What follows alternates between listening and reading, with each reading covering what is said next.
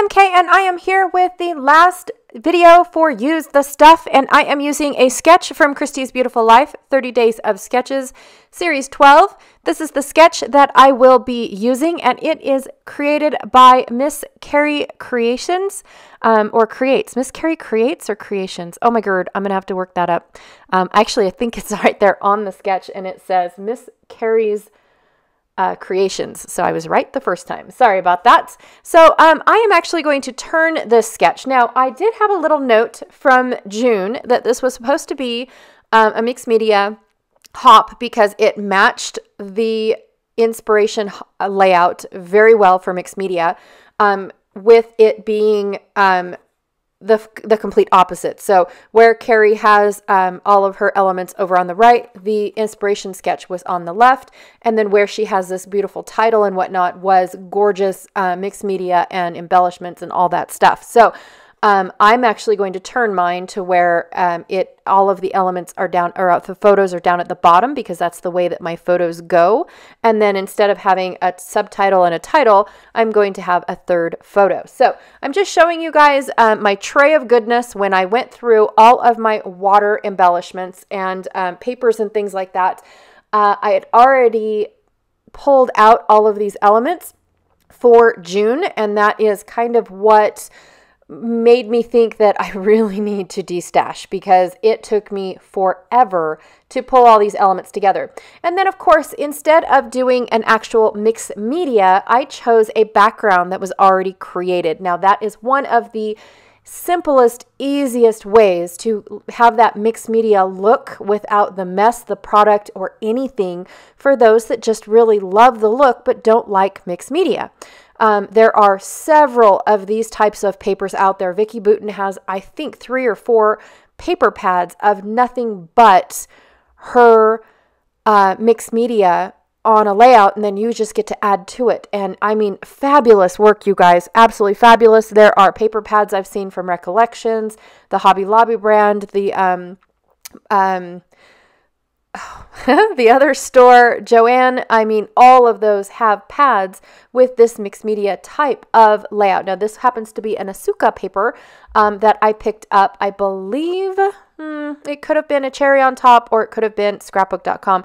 Those are my 2 go-to big box, well, they're not even box, but big online stores where I shop. And normally, I just put in a keyword of something that I'm looking for, and that's how I find all of this unique stuff, you guys. If I'm looking for wood grain, I will type in the word wood grain. Now, for wood grain, I don't know. Sometimes it's all one word, and sometimes it's 2 separate words, but I try both, and I go through everything, you know, that the store has to offer. So, anyways, that's how I come up with all of these unique, weird papers and stuff that some people have never even heard of. Is I just go shopping for the unique, and that is just me, because I'm really not an American Crafts fan. I don't really like their style, and so I have to think outside of the box and look outside the box. So that's where Minte and 49 and Market, Asuka, all of those wonderful companies. I really love Penelope D, but to get that here in the States, I mean, really, like, we have a lot to complain about in the States, but still. Okay, can I talk about the layout now? It's okay. We can talk more about, you know, products and all the shipping issues and who can get what later. But right now, I am pulling out the oldest tool in my arsenal, like, for real. Now, the Cricut could also be the oldest tool because I've had that since 2009, and this clearly did not come out in 2009. But seriously, who all owns a punch board? Who all uses a punch board? I don't. I bought one. I bought this one. I don't make cards at all. I bought this one because my girlfriend is a Stampin' Up! Demonstrator, and she was sharing a bunch of super cool projects that you could do other than an envelope with this punch tool. So, of course, I bought it, and the only thing that I really love doing with it is making these tabs. It's a really fast, simple way to make tabs, but of course I'm out of practice, so I can't remember you know, how do I trim off those little edges and whatnot? So it's kind of a learning curve for me all over again, but in the long run, I figure it out. And what I do is I make all different size. So I made one that was 2-inch, one that was 1/2 inch, and one that was like 1.25 inches, somewhere in there. So super fun and easy to do, simple, easy to do. And your tab can be on a strip of scrap paper like what I have here, or it can be on, an entire piece of paper that you just cut off the top, and then you can use it for organizing and whatnot as well. Of course, it has to be paper because the punch does not punch through anything thicker, but still the idea is there, right? Also, too, I have another punch board that is like a cute little bag that you can create. And I got those for when my daughter was still in elementary school. And actually I got it when my sons were in elementary school. And I used to make little treat bags and decorate the tops of them, because you can punch, use your border punches for the tops and stuff. I used to be really crafty, you guys, and come up with all these cutesy little things that the teachers really loved. And I don't do that anymore because middle school and high school, blah, right? Nobody likes that stuff anymore. So anywho, but I still have the tools. I still think that one of these days, maybe my grandkids will want to use it. But even my little girl said, "I don't think I want kids, Mom." What? Okay, well, we'll pass that bridge when we get there. You're only 11. It'll be okay. Like, why are we having this conversation? But it's things that we talk about in our car rides, right? So now that I've got the bare bones of Carrie's sketch going on in my, on my layout, I figured that this type of mixed media, being centraled the way that it was absolutely perfect for this type of design, because I did not feel guilty at all in covering up the bottom half of this piece of paper.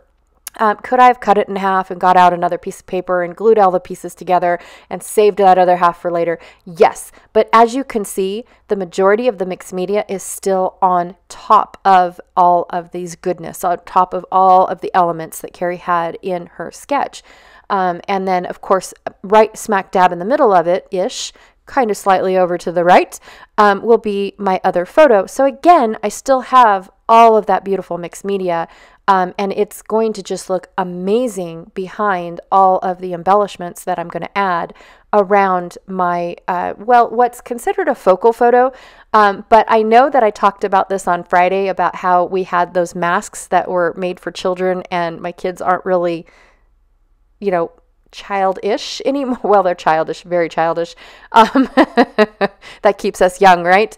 But they're kind of in that adulthood, like in that stage of their melons aren't children-ish melons. And so we got them all these snorkeling goggles, and my son, this is my middle son, and my husband's trying to stretch the goggles out as far as they can go, because he has what we used to call a bobblehead. I mean, he has always had this ginormous head, and he's finally grown into it, which is amazing. Because now he's a handsome little boy. He's a handsome young man. But we've always kind of, we don't really tease our children to the point where it gives them a complexion or anything like that. But when his head doesn't fit in certain things, that's when the fun kind of comes out. And of course, there's always a stopping point because of, like I said, we don't want to hurt anybody's feelings or anything like that. So it's all good and fun, but we know our stopping points, right? So anyways, this was a really good story because the kids finally, especially that bottom right photo, my kids are finally putting their heads under the water. Now, my oldest son, he's always been a water baby. He, like I said, he grew up in a hot tub, on a boat, all that stuff. So he's always been a water baby. He's never been afraid of the water. Whereas the three youngest, each in their own turn, had an incident with the ocean, and it scared their dad so much that he kind of shied away from, letting them get too much into the water. But they want to be water babies. They love the water just as much as Gabriel does. But they never learned how to swim. They never learned, anything past the wall and being in the water, right? But this is the year, which is 2021. where, we got them the goggles and all of a sudden they were fearless. It was just like, okay, now that that's protected, look at what I can do. And they just got so adventurous in this pool that it was awesome. And then the next year we actually went to go visit Nana and Papa, and we boogie boarded out in the ocean, and it was so fun. To see the kids enjoy that section of the ocean, enjoy all of that. It's just fascinating to finally have that experience with them, that took us years to build up. But it was awesome, you guys, so awesome. So anywho, I really wanted to document it, but especially, the trying to get those goggles to fit on the kids' heads. My youngest son and my oldest son, they just didn't care if it was squishy or anything. Like I said, there's going to be a layout coming up here really, really soon, where you do see how squished one of their faces really is.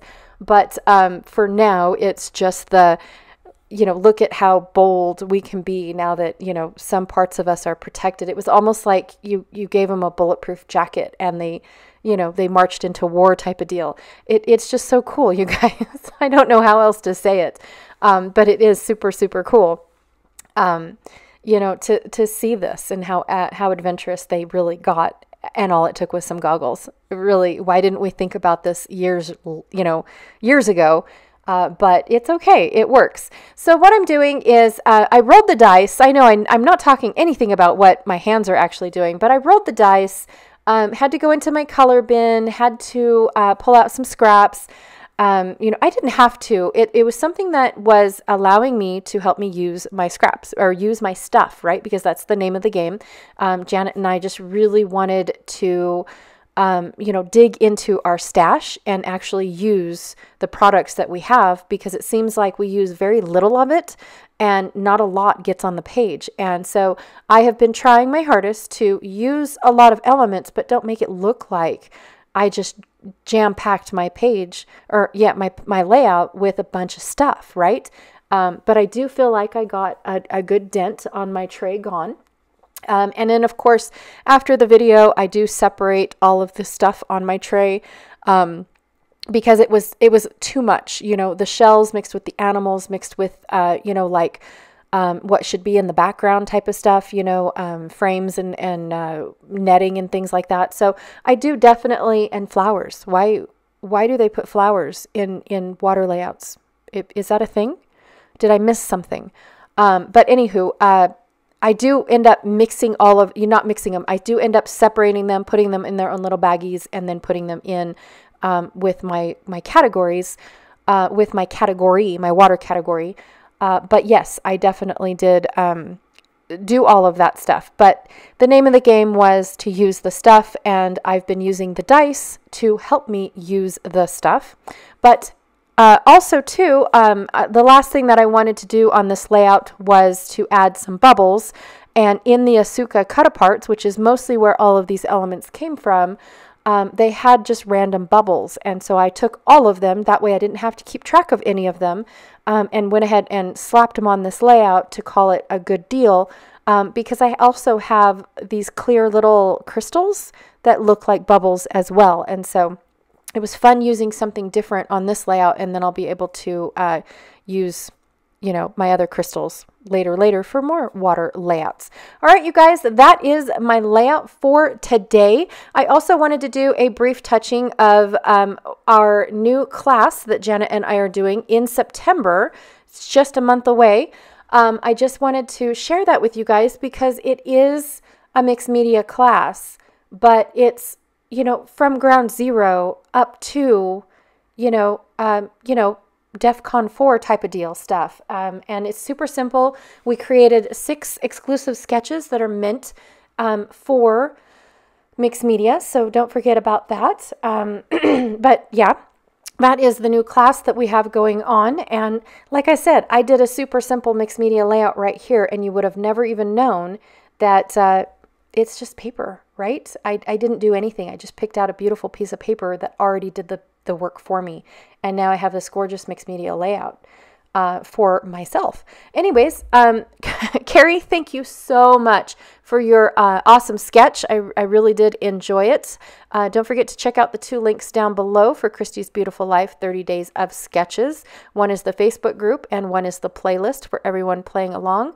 Also, don't forget to check out Janet Fritz, who is Galaxy Girl Creations, here on YouTube to go see how she is using her stuff for the last day of the month.